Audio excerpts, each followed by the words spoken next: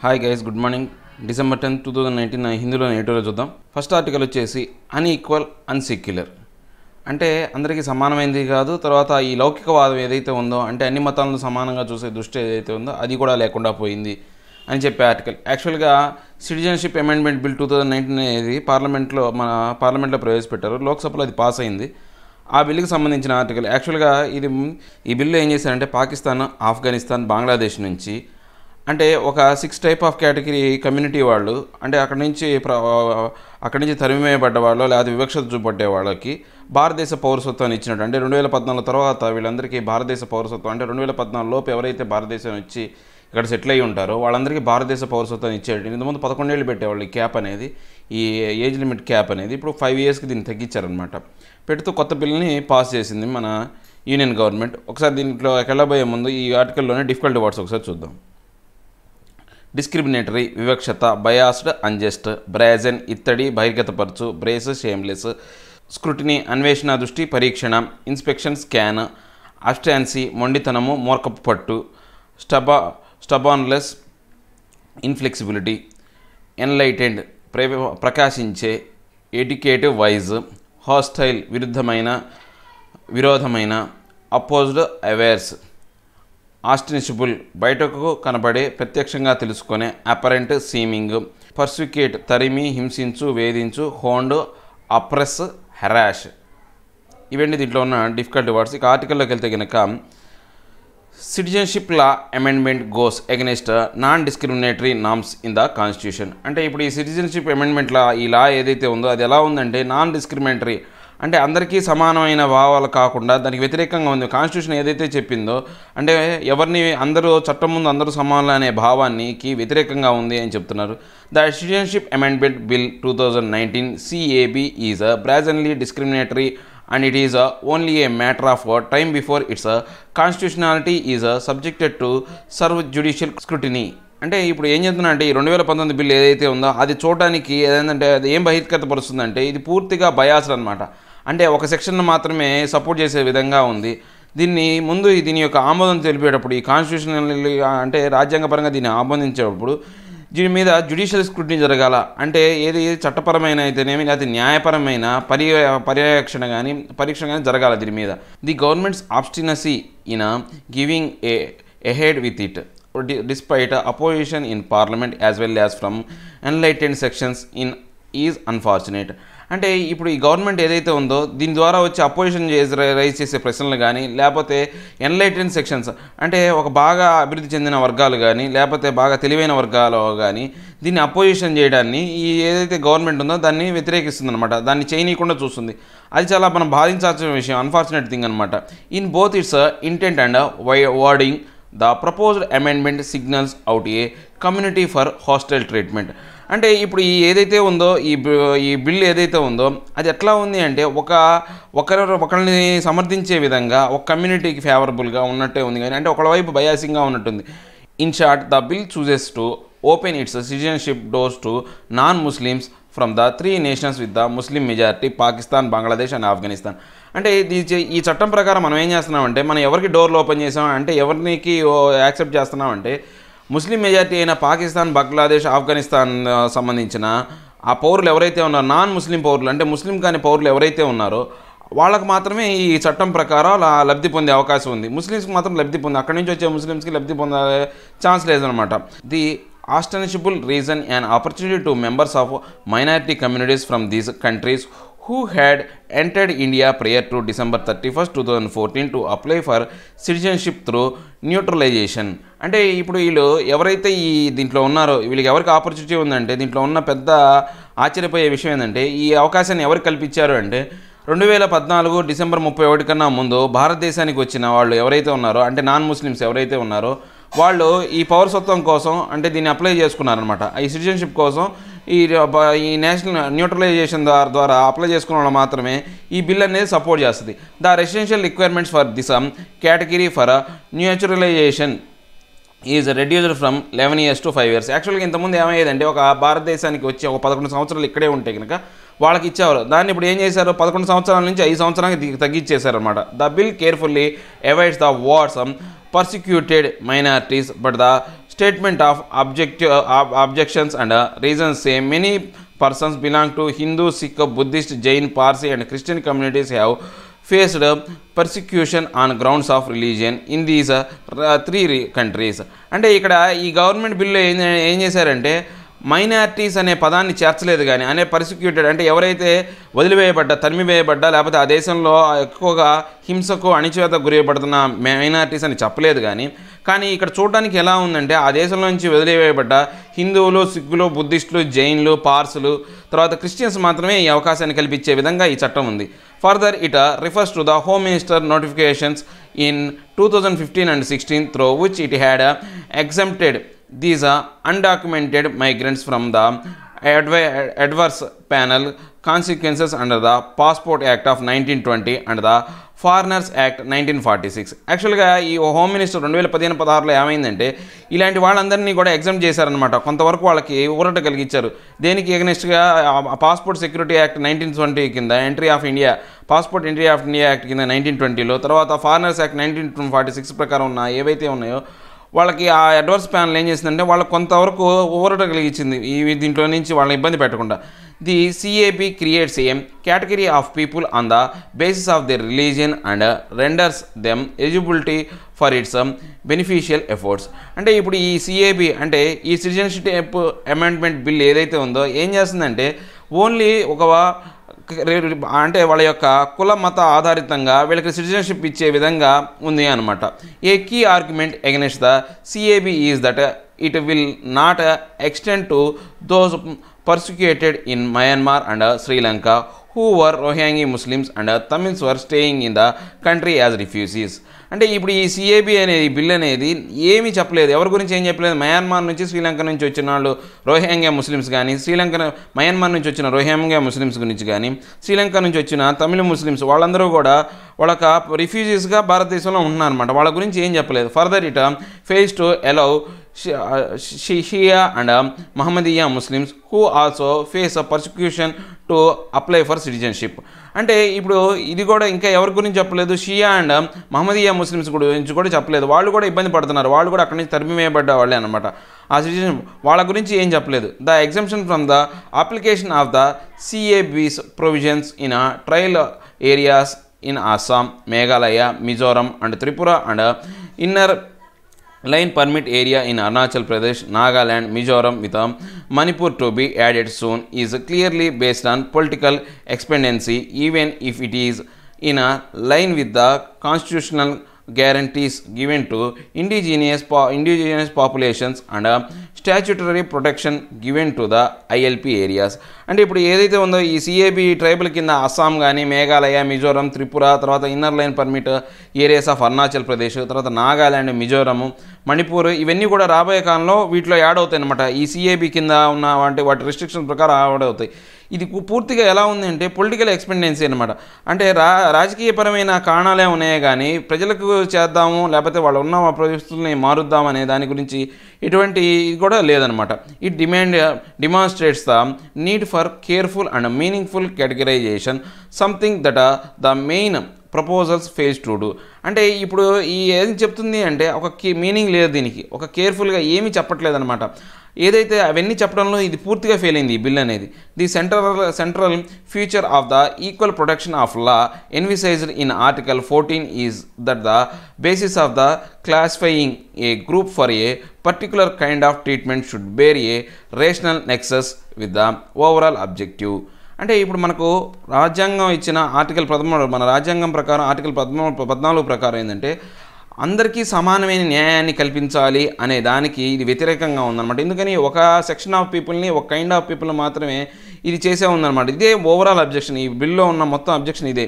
If protecting persecuted neighbourhood minorities is a objective, the classification may fail the test of the constitutionally because of the exclusion of some countries and communities using religions. అంటే ఇప్పుడు పక్క దేశంలో ఏవైతే ఉన్నాయో మన పొరుగు దేశాల్లో ఎవరైతే తరిమివేయబడ్డారో లేకపోతే హింసకు గురవుతున్నారో అలాంటి వాళ్ళని తీసుకోవటమే ఈ చట్టం యొక్క మెయిన్ ఉద్దేశం అయితే కనుక ఇక్కడ ఎక్కడ ఫెయిల్ అయిందంటే ఈ చట్టం కొన్ని దేశాల నుంచి, ఇప్పుడు శ్రీలంక నుంచి, మయన్మార్ నుంచి ఒప్పుకోవట్లేదు.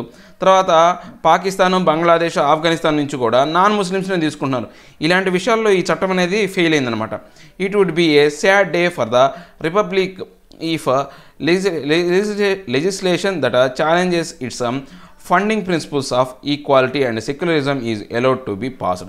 అంటే ఇప్పుడు మనం చాలా బాధపడాలి. ఎందుకని మన ఇలాంటి రిపబ్లిక్ దేశం అంటే ప్రజాస్వామ్య దేశంలో ఇలాంటి చట్టం అనేది, ఈ చట్టం ఏం చేస్తుంది, ఫౌండింగ్ ప్రిన్సిపల్స్ ఏవైతే ఉన్నాయో ఈక్వాలిటీ, సమానత్వాన్ని, అంటే అది మన భారతదేశ రాజ్యాంగం యొక్క బేసిక్గా ఉండే ప్రిన్సిపల్స్ అనమాట. అవి అంటే చాలా బేసిక్గా ఉండే ప్రిన్సిపల్. అలాంటి ప్రిన్సిపల్స్ని ఇది ఛాలెంజ్ చేసే విధంగా ఉందన్నమాట. ఈక్వాలిటీ, సమానత్వాన్ని, తర్వాత సెక్యులరిజం, లౌకికత్వాన్ని ఛాలెంజ్ చేసే ఇలాంటి బిల్లు అలౌడ్ అయ్యి పాస్ అవడం అనేది మనం చాలా బాధపడాల్సిన విషయం అని చెప్తున్నారు.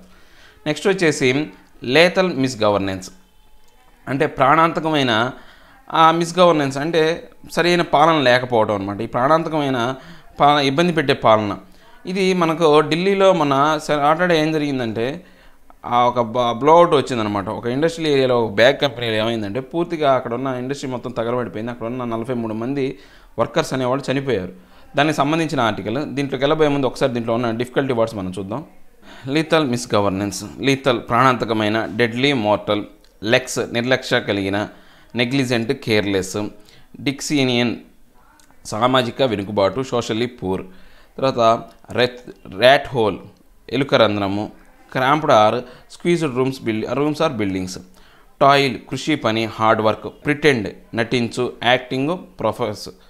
తర్వాత సఫోకేషన్ శ్వాసావరోధము, ఊపిరి ఆడకుండుట, డిఫికల్టీ ఇన్ బ్రీతింగ్, ట్యాంగిల్ చిక్కు, మాస్ మ్యాట్, కల్పబుల్ నేరం చేయదగిన, నిందార్హమైన, గిల్టీ బ్లేమబుల్, కన్సోలియేషన్ ఓదార్పు, కంఫర్ట్ సోలేస్, మెలిఫై శాంతపరచు తృప్తిపరచు, ప్యాసిఫై కామ్, గ్రిస్ట్ అవకాశం opportunity chance, చావోస్టిక్ అస్తవ్యస్తమైన, disorderly డిజైరే, deplorable దుఃఖకరమైన, disgraceful shameful, Sten ఖచ్చితంగా వ్యవహరించినట్టు దృఢమైన, strict serious.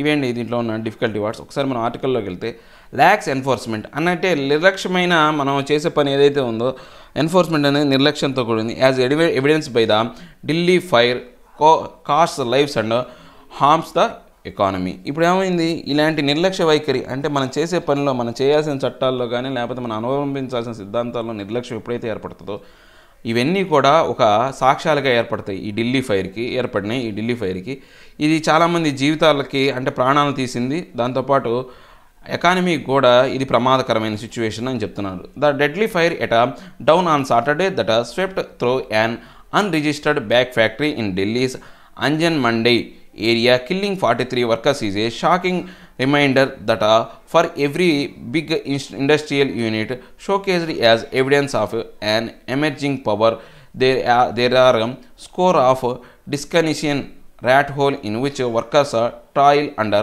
crushing dangerous conditions. అంటే ఇప్పుడు మనం ఏదైతే ఉందో ఆ ఢిల్లీలో జరిగిన అనాజ్ మండి అనే ఏరియాలో ఒక బ్యాగ్ ఫ్యాక్టరీ అనేది తగలబడిపోయింది అనమాట. ఆ ఫైర్ ఇన్సిడెంట్ అనేది దాంట్లో 43 మంది వర్కర్లు చనిపోయారు. ఇలాంటి పెద్ద పెద్ద ఇండస్ట్రియల్ యూనిట్లో ఇలాంటి ఏం చూపిస్తున్నాయి అంటే అక్కడ పనిచేసే వర్కర్లు ఎంత భయంకరమైన చిన్న చిన్న గదుల్లో అంటే ఇబ్బందికరమైన వాతావరణంలో అక్కడే పనిచేస్తున్న చోటే వాళ్ళు జీవనాన్ని గడపడం, అక్కడే నిద్రపోవటం అనేది వాళ్ళ యొక్క ఆ జీవన ప్రమాణాల్లో ఎంత ప్రమాదం ఉందనేది ఆ డేంజరస్ కండిషన్స్ అన్నింటికి దర్పణం పట్టే విధంగా, అద్దం పట్టే విధంగా ఉందన్నమాట. Neither the Delhi government nor the centre which has control of law and order to in a national capital can protect to be surprised at the many casualties. అంటే ఇప్పుడు ఢిల్లీ గవర్నమెంట్ కానీ లేదా సెంట్రల్ గవర్నమెంట్ కానీ ఇలాంటి వాటిలో అంటే లా అండ్ ఆర్డర్ని లేదా ఇలాంటి నేషనల్ క్యాపిటల్లోనే అంటే మన యొక్క దేశ రాజధానిలోనే ఇలాంటి పరిస్థితులు చూసి ఆశ్చర్యపోయే విధంగా ఉంది తప్ప దాన్ని ప్రొటెక్ట్ చేసే విధంగా కానీ ఎటువంటి లేకుండా అంటే వీళ్ళు తెలుసుకుని ఆశ్చర్యపోయారే తప్ప వీళ్ళు ఏం చేయలేదు. It is well known that purely paid labours leave and work in several residential buildings turned into unregistered factories and those who died due to suffocation or burn injuries were no different. అంటే ఇప్పుడు మనం చూస్తున్నాం అంటే చాలా తక్కువ జీతాలు ఇచ్చి purely paid labours ఉంటారు కదా, అంటే డైలీ కూలీలు వాళ్ళకి చాలా తక్కువ ఇస్తూ అలాంటి వాళ్ళకి ఏంటంటే వాళ్ళు ఉండే ప్రదేశాల్లోనే వాళ్ళ రెసిడెన్షియల్ బిల్డింగ్స్ ఏరియాల్లో ఏం చేస్తున్నారంటే ఒక పెద్ద ఇండస్ట్రీలను పెట్టి వాళ్ళ చేత వర్క్ చేస్తున్నారు అనమాట. ఇలాంటి ఇరుకిరుకు ప్రదేశాల్లో ఈ ఇండస్ట్రీలు ఉండటం వల్ల ఏమవుతుందంటే అక్కడ సరైన గాలి లేక శ్వాసకోశమైన సమస్యతో కొంతమంది చనిపోయేవాళ్ళు అయితే, కొంతమంది బర్న్ ఇంజురీస్ అంటే ఇట్లాంటి మంటల్లో పడి చనిపోయేవాళ్ళు చాలామంది ఉన్నారన్నమాట. Most of them come from Bihar and Uttar Pradesh and virtually slept at night next to the machines they worked on. వీళ్ళందరూ కూడా ఎక్కువ శాతం బీహార్ నుంచి ఉత్తరప్రదేశ్ నుంచి అవి బాగా వెనుకబడి ఏరియాలు ఆ రెండు ప్రదేశాల నుంచి వీళ్ళు వచ్చి వర్క్ చేస్తారు. వీళ్ళు సామాన్యంగా ఏం చేస్తారంటే వాళ్ళు అక్కడే పడుకుంటారు. ఆ రాత్రిపూట వాళ్ళు ఎక్కడైతే పని చేస్తారో ఆ మిషన్ పక్కనే వీళ్ళు నిద్రపోతూ ఉంటారనమాట.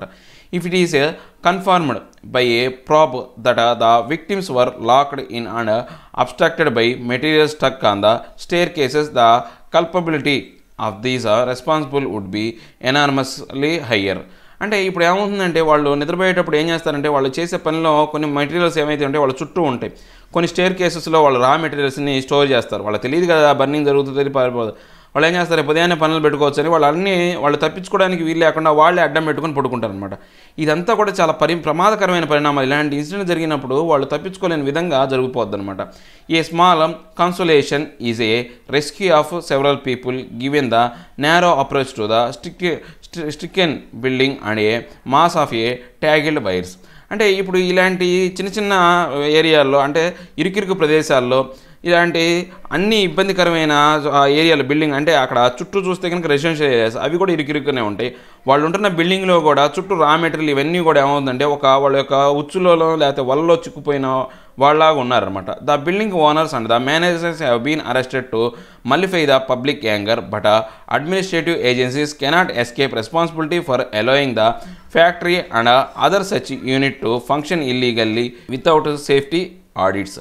అంటే ఇప్పుడు ఏమవుతుందంటే ఇప్పుడు మేనేజర్లు కానీ తర్వాత ఓనర్లు కానీ బిల్డింగ్ ఓనర్ని అరెస్ట్ చేశారు. ఎందుకు అరెస్ట్ చేశారు? ప్రజల నుంచి వచ్చే వ్యతిరేకత ఆ పబ్లిక్ కోపాలని కొంతవరకు కంట్రోల్ చేయడానికి ఏం చేశారంటే వాళ్ళని అరెస్ట్ చేసినప్పటికీ లేకపోతే అక్కడ అడ్మినిస్ట్రేటివ్ ఏజెన్సీస్ మాత్రం వాళ్ళ యొక్క పూర్తిగా బాధ్యత తీసుకోవాలి. ఎందుకని అలాంటి ఏరియాల్లో అలాంటి ఫ్యాక్టరీ నడుస్తుందని వాళ్ళు తెలిసి కూడా ఎటువంటి చర్యలు తీసుకోకపోవడం ఒకటి.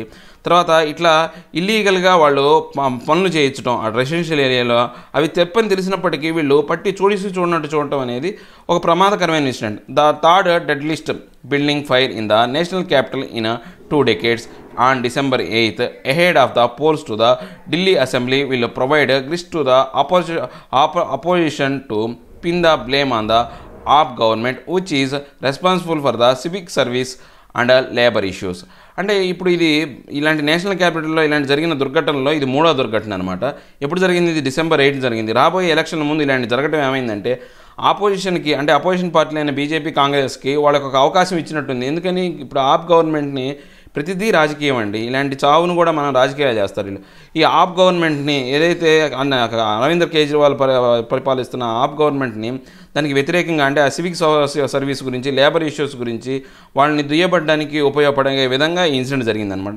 Delhi chief minister Arvind Kejriwal has on the other hand been blaming the lack of complete authority and obstructions by the centre for his party not being able to delivery on a broader development agenda.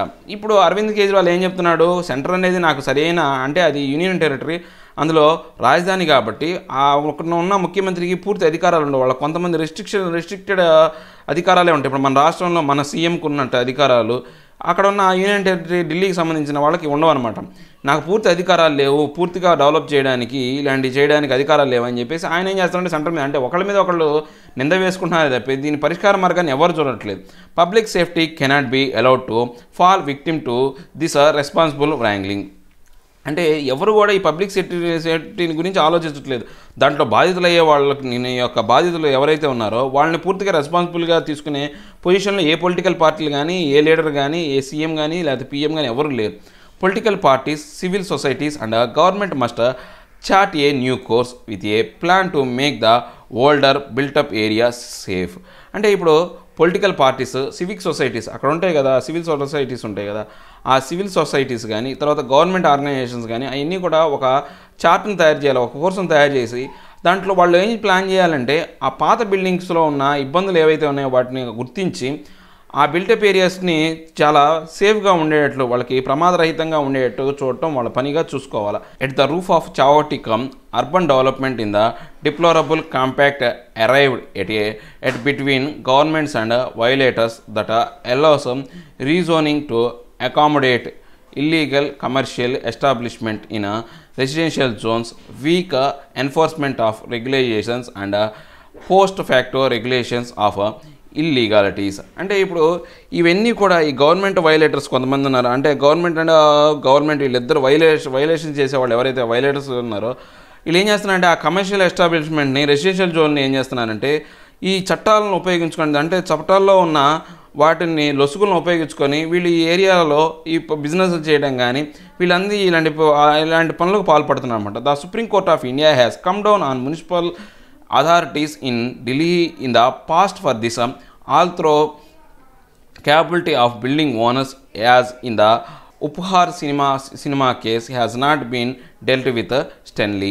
అంటే ఇప్పుడు supreme court కూడా దీనికి సంబంధించిన order pass చేసింది, ఈ మున్సిపాలిటీస్కి వాటికి pass చేసింది. ఎందుకని ఆల్రెడీ ఉపహార్ సినిమా కేసులో ఆల్రెడీ ఈ సుప్రీంకోర్టు అనేది వీళ్ళకి సరైన నిర్ధారకాలకు వార్నింగ్ ఇచ్చినప్పటికీ అది సరిగా చేయట్లేదు. Initial financial relief has been announced for the victims in the అనాజా mandi fire. అంటే ఇప్పుడు ఎవరైనా చనిపోగానే వాళ్ళకి ఏం చేస్తారంటే ఫైనాన్షియల్ అసిస్టెన్స్, వాళ్ళ చావుకి మేము ఎంత ఒక 5 లక్షలు 10 లక్షలు అని గవర్నమెంట్ అనౌన్స్ చేస్తుంది. ఇనీషియల్గా అనౌన్స్ చేశారు. And some people will face the law but the real test lies in the whether this is treated as a water shed. అంటే దాంతోపాటు కొంతమందికి ఏం చేస్తారంటే కొన్ని చట్టపరమైన శిక్షలు కూడా వేస్తారు. ఏంది ఇప్పుడు ఆ ఓనర్ కానీ మేనేజర్స్, ఆ బిల్డింగ్ ఓనర్స్ కానీ మేనేజర్స్ కూడా వాళ్ళని కోర్టుల చుట్టూ తిప్పుతారు. కానీ ఇవంతా కూడా ఈ ట్రీట్మెంట్ అంతా కూడా రాబోయే కాలంలో ఇలాంటి పరిస్థితులను పునరావృతం కాకుండా చూస్తాయా అనేది ఒక ప్రశ్నార్థకం అనమాట. Rules under the new occupational safety code must be strong enough to protect workers. అంటే దీనికి సంబంధించిన అంటే ఈ ఆక్యుపేషనల్ సేఫ్టీ గురించి సంబంధించిన చట్టాలు ఏవైతే ఉన్నాయో వాటిని బాగా స్ట్రెంగ్థెన్ చేయాలి. ఎవరి కోసం? ఈ వర్కర్లను ప్రొటెక్ట్ చేయడం కోసం. Less government and lakhs enforcement is bad policy. అంటే గవర్నమెంట్ అనేది ఎక్కువగా లేకపోవడం, గవర్నమెంట్ పర్యవేక్షణ, లెస్ గవర్నమెంట్ అంటే ఆ గవర్నమెంట్ యొక్క పరిపాలన అనేది సరిగ్గా లేకపోవడం ఒకటి, తర్వాత దాన్ని అమలుపరిచే విధానంలో నిర్లక్ష్య వైఖరి అనేది, ఈ రెండు కూడా బ్యాడ్ పాలసీస్, చాలా మంచి పాలసీస్ కావు ఇవి, చెడ్డ పాలసీస్ అనమాట. It cost lifes and harms the economy. అంటే ఇలాంటి చట్టాలు, ఇలాంటి పనులు ఏమైతాయంటే వాళ్ళ యొక్క ప్రాణాలను తీసే విధంగాను, తర్వాత ఎకానమీకి కూడా ప్రమాదకరంగా తయారవుతాయి. అంతే కదా, ఇలాంటి ఇండస్ట్రీలన్నీ తగలబడిపోతుంటే ఎకానమీ కనుక మనం బాగా బ్యాక్ డ్రాప్ అయిపోతాం. ఇవండి ఈ రెండు ఆర్టికల్స్. ఒక్కసారి మనం మిగతా 2 ఆర్టికల్స్ కూడా ఒక్కసారి మనం ఓవర్ వ్యూ చూద్దాం. సేమ్ మనకు ఈ క్లైమేట్ ట్రీటీ గురించి ఒక ఆర్టికల్ ఇచ్చారు. తర్వాత సేమ్ మనం చూసుకున్నాం కదా హైదరాబాద్లో ఏదైతే రేప్ ఏదైతే ఉందో ఆ దిశ కేసుకి, దానికి సంబంధించిన మళ్ళీ అగైన్ ఇంకో article, A growing bolt on the criminal justice system. అంటే ఈ క్రిమినల్ జస్టిస్ సిస్టంలో ఒక బోల్ట్ లాంటిది, అంటే ఆ జస్టిస్ సిస్టమ్ని మార్చాల, పూర్తిగా మార్పులు జరగాల. While there is reason to be concerned about delay in rape trials, A Hyderabad like solution is out of the question. అంటే ఇప్పుడు మనం ఏదైతే ఉన్నామో మనం బాధపడాలి. దేనికి బాధపడాలంటే ఈ రేప్ కేసు ట్రయల్స్కి సంబంధించిన అంటే చట్టాల గురించి అయితేనేమి, అయితే వాళ్ళకి పడే శిక్షల గురించి, అవన్నీ కూడా చాలా లేటుగా జరుగుతున్నాయి అనమాట. మనం దానికి బాధపడాలి. కానీ హైదరాబాద్లో జరిగిన అలాంటి ఇన్సిడెంట్స్ మాత్రం ఇది అవుట్ ఆఫ్ క్వశ్చన్ అనమాట. అంటే మనం చర్చించడానికి కూడా వీలు లేని పని అనమాట అది. అంటే అది న్యాయం అని చెప్పలేము, అట్లానే అధర్మం అని చెప్పలేము అనమాట. అది అవుట్ ఆఫ్ క్వశ్చన్ అది అని చెప్తున్నారు ఆర్టికల్. ఇది సేమ్ దిశ కేసు గురించి. తర్వాత ఎందుకని ఆల్రెడీ నిర్భయ కేసులో 2012లో జరిగిన ఆ ఇన్సిడెంట్కి ఇప్పటికీ వాళ్ళకి ఎప్పుడు సెప్టెంబర్ 26, 2012లో జరిగిన ఆ ఇన్సిడెంట్కి ఇప్పుడు మనకు పడుతుంది ఏది, వాళ్ళకి ఉరిశిక్ష అనేది ఇప్పుడు ఖరారు చేసి, అది కూడా ఏది ఈ హైదరాబాద్లో ఈ దిశ కేసు అనేది కనుక జరగకపోతే కనుక దాన్ని ఇంకా కొంతకాలం ట్రైల్లోనే ఉంచేవాళ్ళు అనమాట. దానికి సంబంధించిన ఆర్టికల్ అండి, ఇది మీరు చదవండి, చాలా సింపుల్ వార్డింగ్లో ఉంది, మీకు ఈజీగా అర్థమవుతుంది. Next climate treaty at a triple point. ఇప్పుడు మన క్లైమేట్ ట్రీటీ, ఇప్పుడు మనం నెక్స్ట్ మన ప్రపంచం మొత్తం మీద ఎక్కువగా ఫేస్ చేస్తున్న ప్రాబ్లం ఏంటంటే క్లైమేట్ చేంజ్. అంటే ఇప్పుడు గ్లోబల్ వార్మింగ్ పెరిగిపోయి తర్వాత ఎర్త్ టెంపరేచర్ అనేది 1.5 డిగ్రీస్ నుంచి 2 డిగ్రీస్ వరకు, 2 డిగ్రీస్ మోస్ట్లీ పెరుగుతుంది అనమాట. ఒకవేళ మనం ఏమైనా ప్రికాషన్స్ తీసుకుంటే 1.5 డిగ్రీస్ పడిపోతుంది అనమాట. దానికి సంబంధించిన article, alternative strategies led by the India and China should now move centre stage. అంటే ఇప్పుడు మనం ఆల్టర్నేటివ్స్ తీసుకొస్తున్నాం. అంటే ఇప్పుడు మనం ఏం చేస్తున్నాము, పెట్రోల్ రహితంగా మనం ఏం చేస్తున్నాం అంటే ఎలక్ట్రికల్గా ఛార్జ్డ్ వెహికల్స్ని మనం తెచ్చుకుంటున్నాం, కార్లు కానీ 2 వీలర్స్ కానీ. ఇలా మనము చైనా అనేది ఏం చేస్తున్నారంటే వాడి యొక్క విధానాలు మార్చుకుంటున్నారు. ఈ క్లైమేట్ చేంజ్ సంబంధించిన విధానాలను మార్చుకుంటున్నారు. దీనివల్ల ఏమవుతుందంటే ఒక మంచి సెంటర్ స్టేజ్లో వస్తుంది. దీనిలో ఉంచే మార్పులు ఏమైంది, రేపు 2050కి ఎలా ఉంది దీని పొజిషన్ అని చెప్పే ఆర్టికల్ అండి. ఒకసారి చదవండి, సింపుల్ వర్డింగ్లో ఉంది, మీకు ఈజీగా అర్థమవుతుంది. ఇవండి ఈరోజు 4 ఆర్టికల్స్. నా ఎక్స్ప్లెనేషన్ మీకు నచ్చినట్లయితే లైక్ చేయండి, షేర్ చేయండి, సబ్స్క్రైబ్ చేయడం మాత్రం మర్చిపోకండి. Thank you very much.